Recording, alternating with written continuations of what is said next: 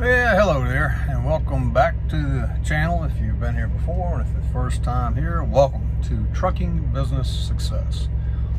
Sitting here at a shipper, waiting while they finish loading my trailer, and I just happen to be thinking about all the people out there right now that are out of work due to COVID and all the other crazy stuff going on in the world. And lots of companies have gone under, others have cut back, and at the same time, trucking is one industry that is still hiring. It's hiring as many drivers as it can get. There are thousands of truck driving jobs available to people who want them. So if you're in need of a job, you have a son or son-in-law, daughter, daughter-in-law, friend, whoever, if you know somebody that is in need of a job that can meet the requirements to get a CDL, commercial driver's license, Class A, and is interested in getting started in trucking, tell them to look into it and to consider it.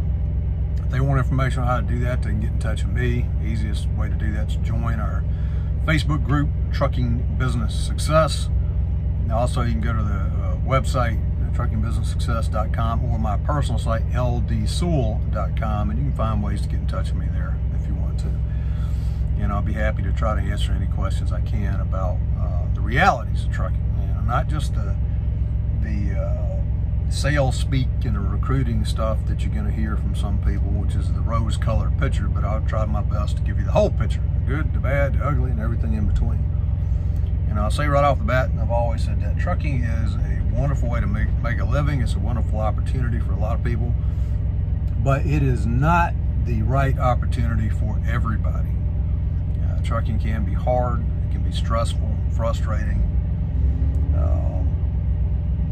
There's lots of trade-offs to it, and for some people it's more than worth it. Other people aren't interested in paying the price that's necessary to get into trucking. I love it. I've been in it for going on 3 decades, and in one form or another, and continue to be in it. And my intention at this point in time is to stay in trucking until I die in one form or another. And that's the other beautiful thing about it. Trucking offers you all kinds of different opportunities. You can work in management, you can work as a dispatcher, recruiter, safety representative, safety assistant, safety director, if you learn all the things you need to do that. You can get involved in maintenance, you can get involved in brokerage or other logistics, internal staff stuff, human resources, just all kinds of different things that you can do if you're interested in doing that. But it just depends on what it is that you're looking to do and whether you're willing to pay the price to do that one night. So it just depends on what you're looking for. And if you're interested in doing that, one of the first things you want to do is do some research and figure out what it is that you want to do in trucking. And my advice for pretty much anybody looking to get started in trucking, even if you want to someday own a trucking company, or you want to work as a dispatcher or a broker or an agent or any of those things, or any of the other capacities in trucking, is to start as a driver. Start as a company driver, in fact, and get your initial training, your initial experience, and then go from there. So one of the places you can get information is, of course, you can watch YouTube videos. You can do research, read blogs. You can talk to other truck drivers. You can take courses on Udemy and other platforms, including my courses on Udemy, and other things to get the information that you need.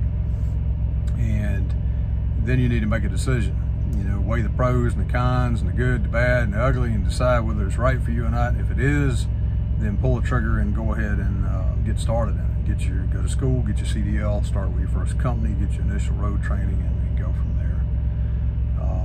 You're going to spend a lot of time doing what I'm doing right now. You're going to be sitting in a dock. I don't know if you can see that without the glare, but you can be sitting, we're backed into a dock door at this facility, and we're in the process of being loaded with some products that we're going to be hauling up to Harrisonburg, Virginia, and we're in Winston-Salem, North Carolina right now. So a lot of time you're going to be sitting in places waiting to be loaded or unloaded. Other places, other times, obviously, you're driving to get to these locations. And there's a lot more to it. I mean, you have inspections you need to do on your equipment. You have paperwork you have to keep track of. You have trip planning that you have to do, and different things. But consider starting out as a driver. Learn those fundamentals, learn the basics, learn what happens actually in the real world out here on the road, and then decide what you want to do in trucking and where you want to go from there. I started as a company driver many years ago, and from there I moved into dispatching and recruiting and safety and compliance training and consulting and many other things. And now after a lot of years, we have added, we started our own company back in 2008, Transport Resource Solutions, as a consulting, recruiting, publishing company, providing information to people interested in trucking. And then we have recently, as of this year, started a motor carrier division. We bought our own truck, bought our own trailer, operating right now as a motor carrier. Just got some office space, and sometime in the early part of next year, we're going to begin bringing on other drivers as owner-operators and building a fleet. So you can take it wherever you want it, however motivated you are and whatever it is that you want to do. Some people are happy being company drivers for their whole career. Other people move inside, like safety or recruiting or something, or dispatching, and they stay there and they're happy with that. Other people become brokers or agents. Some people become owner-operators and are happy doing that, don't want to go any further. And then some people are driven to build a fleet, which is what we're working on at this point. So we've done lots of other things in the process of working hard to take this up to that level as a fleet owner.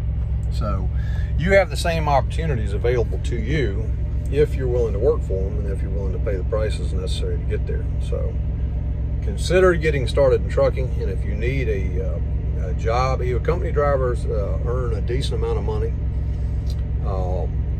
I will tell you that when you first start out, when you're going through training and you're first starting to run, it's not much. The training pay or the trainee pay and the fundamentals of that are not a whole lot of money. But after you get a few weeks under your belt and you start figuring things out productivity-wise, and if you're efficient at what you're doing, you can make more money trucking even as a company driver than most people make at other types of jobs. And as I said, it can take you as far as you want to go from there. There are, everybody wants to know how much can you make? And the truth of that answer is it depends on you. And that's why I say, if you read the things I publish, the books, the ebooks, training manuals, blog posts, all the stuff I put out, you are really in trucking business for yourself as soon as you get into trucking, even as a company driver. And the reason I say that is so many of the decisions that you make upon what company to work for, what type of freight to pull, how to communicate with your staff, your dispatcher in particular, how you handle and manage your time, how you plan. All these things are going to directly impact your income. And so some people are going to start out almost right out of the gate after the training. Now, like I said, the training is just not a lot of money now. But after you get out on your own, some people are going to start out and do very well and are going to make $900, $1,000, $1,100, $1,200 a week gross pay. Some will do a little bit better than that, and a lot are going to do a lot worse than that. There are going to be people who make $500, $600 a week. So the answer is the income potential is there, but how much of that you're able to make is directly dependent upon you, what you know, and how hard and how smart you're willing to work for it. So, and as far as being an owner-operator, it's kind of the same thing. Everybody wants to know the same thing. How much? I can tell you, all I can tell you is what I know and what I've done, what we've done so far. We have made as little as $600 or $700 for a local type, run where we're turning it and we're back home same day. And we've made as much as, I think, $2,200 in less than a 24-hour period. Now, it sounds like a lot of money to some people, but do keep in mind, you have fuel, you have the truck, the trailer, tires, maintenance, all that kind of stuff. So if you start seeing dollar signs in your eyes and thinking that you're going to make and take home $2,000 a day, again, I believe you make sure you have the whole picture. And lot of days you're not going to. Some days you can actually earn more depending on the load that you're pulling in gross pay. But again, that's where a lot of people get confused and messed up, is they confuse gross and net. And you have a lot of costs associated with operating a truck. Yeah, for example, I just did repairs on this trailer and we shelled out over $3,000 for that.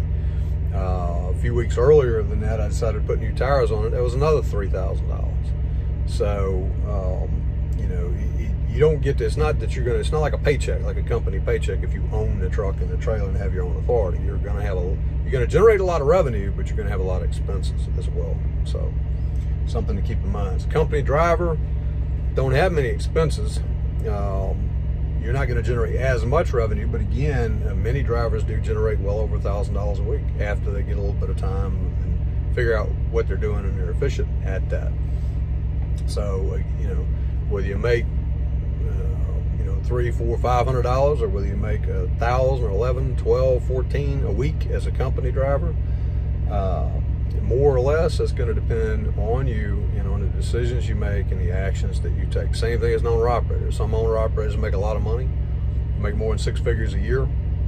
A few make close to that as far as what they keep after all the expenses and everything. And there are a lot that make less money, pay attention closely now, that make less money, net money, than the average company driver does. So they have all those hoops and hurdles and headaches and liabilities, and they make less money than many company drivers do because they're not efficient in what they're doing. So, or maybe they just choose not to work that hard. They want to, you know, it's more about the lifestyle, and they want to get home more and that sort of thing. So, lots of opportunities available to you. And so if you need a job, consider trucking. Need more information on it, get in touch with me.